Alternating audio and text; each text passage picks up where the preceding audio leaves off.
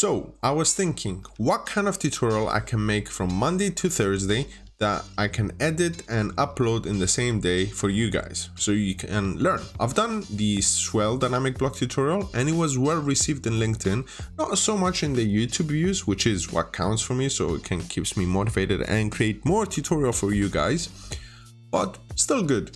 If you have downloaded the Swale dynamic block, leave it in the comments below so I can know how many people downloaded, because I cannot find out from the Google Drive path how many people actually downloaded the Swale dynamic block. Enough chit chat. In this tutorial, I'll be showing you how to create the dynamic block for permeable paving. So basically we will need parameters such as depth, porosity, length, width, area, and then it will calculate the volume. And as the Swale, we had the increase in length arrow and the width as well. I was kind of split whether I should have it as an increment, because usually permeable paving is found within car parking bays, but then I remember it's in aisles as well, so therefore I left it free for you guys to edit as how you like. So it's not by increments, but we could have done it by increments of 100 mil, but yeah, it's minor detail. So without further ado, let's begin.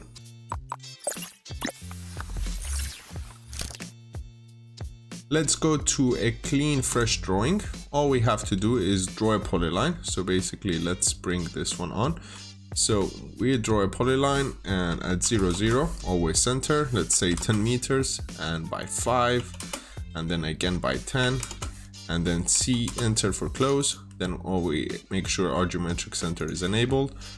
We're gonna move it to center, and let's add a hatch for it. So to do that, we just go to our hatch, we use the select option, and then permeable paving, usually they do blocks, sometimes they do tarmac, so don't be surprised.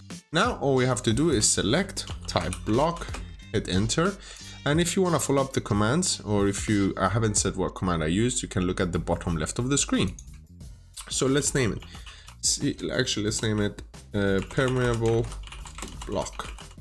Hit enter, select the center, or if you had the center already predefined in the settings window of the block, right click block editor. Now, as we did with the Swale tutorial, we're gonna use the auto constraint again. We're gonna hit S, enter for the settings, and we're gonna make sure parallel, perpendicular, tangent, we don't need it, and equal is selected. So we select everything, hit enter. And now we're gonna go to our block editor tab. We're gonna go to the dimensional panel, and we're gonna select linear. We're gonna make sure this red circle appears, and we're gonna do it the same for here.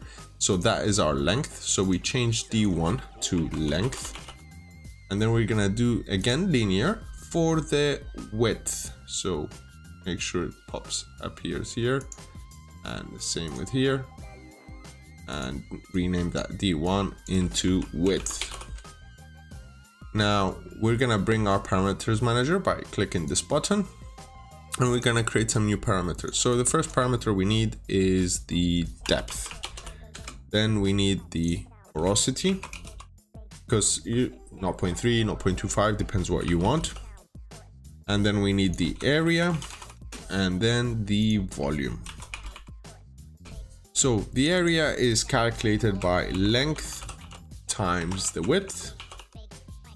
The depth, we're gonna predefine it for now as 0.45, porosity 0.3, and then the volume equals to area times the depth times the porosity.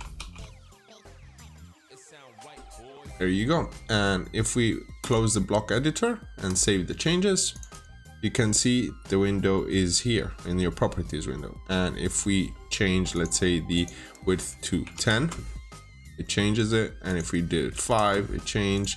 Length, let's say 25. If you right reset block, you can see the reset. For some reason my arrow didn't appear, so let's go have a look. Oh, there we go.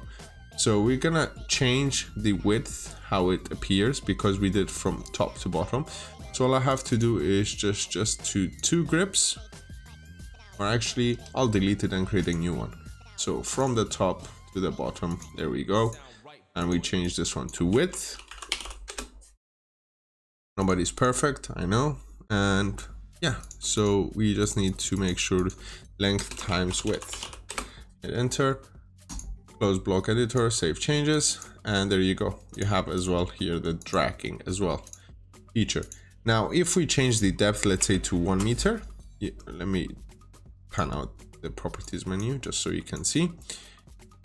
You can see if we change the depth to 1, the volume increases. If we change the depth to 0.5, the volume decreases as well. The area obviously remains the same unless we change the length or the width. And that's how we do it. So if you found this tutorial useful, hit the like button so you can motivate me and create more videos. If you loved it, smash the subscribe button and share this video with your colleagues, or actually share the dynamic block with your colleagues. And if they ask where you got it from, tell them from Civil Texters so we can get this community growing. If you haven't become a member to our website, please become one. I'm like literally begging you guys, as I want to create a community where everyone, if anyone has any questions regarding the civil engineering industry, can ask them in that forum and people can answer the questions. So it's a good cause, so join. Other than that, I hope you stay safe and I'll see you in the next tutorial.